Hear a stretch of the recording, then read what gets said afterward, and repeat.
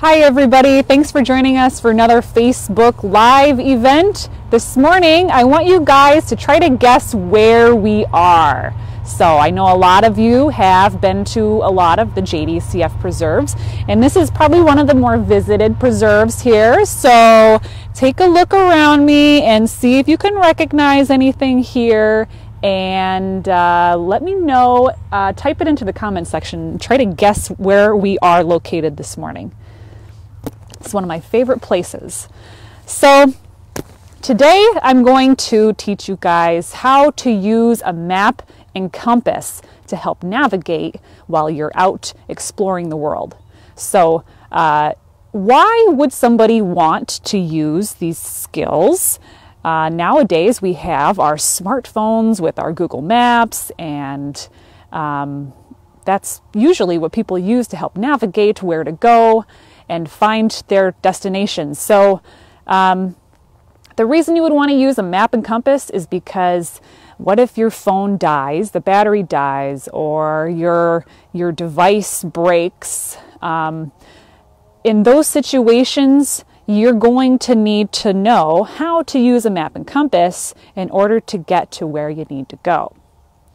So this can come into play when you're just out hiking around in the wilderness area, or it really is helpful and gives you peace of mind if you ever want to really go out to some wilderness area, maybe up northern in the UP or out west somewhere.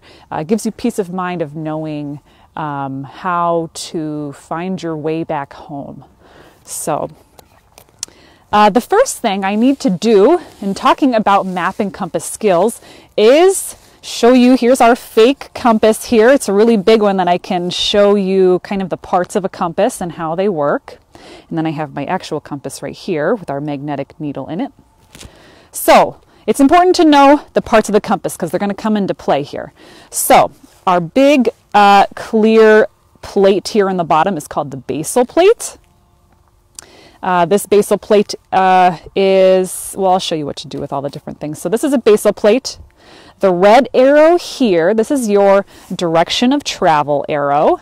And we're going to call that direction of travel arrow Fred, because it's going to go along with a little saying that will help us remember what to do. So this is Fred, our direction travel arrow. And then we have our index line, which is back here behind the rotating dial. So here's our index line back there. And then the rotating dial here, this is called a rotating bezel. Rotating bezel. So you can see it has numbers on it from 0 to 360. There's 360 degrees in a circle. And then also marked on here is N for north, S for south, east, E for east, and W for west. So this is our rotating bezel. And then we have our magnetic needle. Now this is just a fake compass, so this isn't actually magnetic, but in my real compass, this is a magnetic needle. And back behind the magnetic needle here is this red arrow there. This is very important. This red arrow is called our orienting, Orienting arrow. So we're going to use this arrow here, and we're going to call it the shed. Shed and Fred rhyme, and it goes along with the saying that I'll teach you in just a minute that will help us remember how to use a compass. So this here kind of looks like a shed, has a peak of a roof like a shed, and straight walls like a shed. This arrow we're going to call a shed. Okay, so now how do you use one of these things? I'm going to put my fake compass away, and I will show you how to use a real compass. So here's our real compass. And I always have it around your neck like this right in front of you. I'm going to take it off just so that Deb and I can keep a distance here while we show you how to work this. And so this compass here, you can see our magnetic needle. When I turn it, you can see the magnetic needle is always facing north. And on the other end, it's black, so that's south. And then here's our dial, our rotating bezel. And you can see when I rotate this, the arrow on the bottom here rotates with it. So now when you have your compass right here in front of you, it's important that your compass doesn't have anything metal around it. Like if you have a metal zipper or a metal belt buckle or something metal in your jacket, it's important that there's no metal anywhere near the compass. Otherwise, the magnetic needle will be thrown off. I've done this program with kids before, and like a metal bolt on a picnic table will really throw off your compass. So there's nothing wrong with your compass. It's just you have to keep it away from metal. So don't lay your map out on the car hood, because your hood is metal. So, all right. So when you have your compass in front of you like this, the first thing you want to do is you want to dial in your bearing. And now I'm just going to give you a bearing for now, and then I'll show you later how to find one. So I'm going to dial in my bearing. I want to put it at 40 degrees. So here I have rotating all the way to 40. There we go. So I'm lining 40 up with that index line underneath. Let me move this again so you can see that index line right there underneath. So let's line up 40 right on that index line. There we go. And then you take your compass and you rotate. You're actually going to rotate your body, but just for now so I can show you on the camera, that you rotate your compass so that red, the magnetic needle red, is inside the shed, and then you follow Fred. So red in the shed and follow Fred. So let's try that. Now, when you have this compass here in front of you, you don't want to just rotate your compass. You want to rotate your body like this. So you rotate your whole body until red is in the shed, and you want to hold it as flat as possible. Red in the shed. So now I have my magnetic needle lined up with the shed, and then I can follow my direction of travel arrow, my Fred. So I like to stick my arm out right here in front of me, find a point on the horizon to walk towards. So it's very important to have an accurate point to walk towards. It's more important to have that when you're traveling really long distances, because then your margin of error will be, you'll be way off from your ideal destination with a larger margin of error. But if you're just going to go a short distance, approximate is fine. So let's see, I've got 40 dialed in, picking my point. I can see a tree over here, right here in front of me. I'm just going to use that as my point to walk towards. Now I can put my compass down. I don't need to follow it the whole time. Put my compass down, and then you just walk towards your point right there. And let's say there's something in my way, like maybe there's a river or a really steep ravine or a tree. Then I can just walk around or walk over or swim across or whatever you need to do to get to that vantage point that you picked out way back at your other spot. So now I'm at my tree, and I'm going to dial in again, or I'm going to look at my compass again and find another 40. I'm going to get on the other side of my tree though. Okay, so I still have 40 dialed in here. And now I rotate my body again to make sure red is in the shed.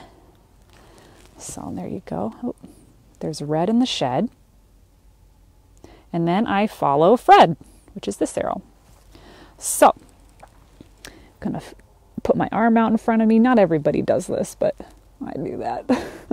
So, okay, now I've picked out a point on the horizon. I can put my compass down and walk to my next spot. Now, I won't get into the part where you count your paces because we don't have a lot of time to get into that. But I'm at my next spot. And now you keep doing this until you get to your destination. You can traverse the whole land and map out different points of interest on the land.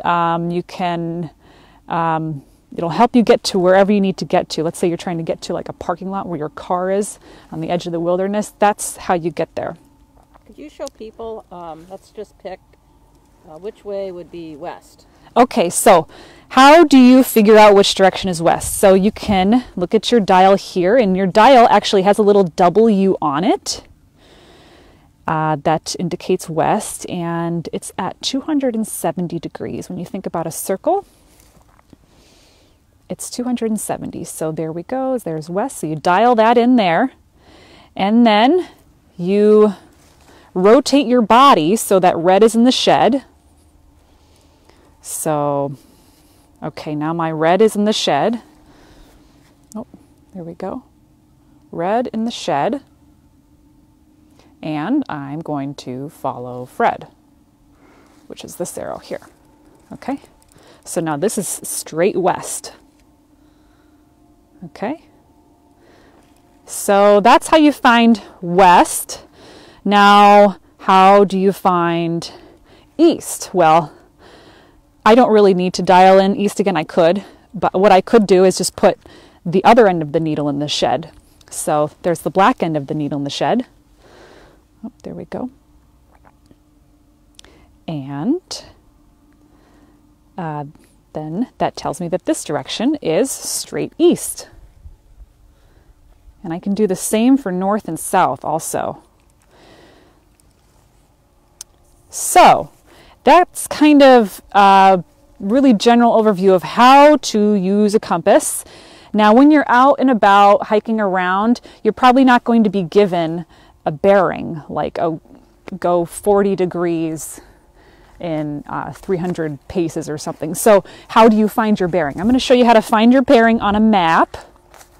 And I don't actually have a map of this specific place, but for our purposes, any map is fine because it has the key parts that we're going to need to find a bearing.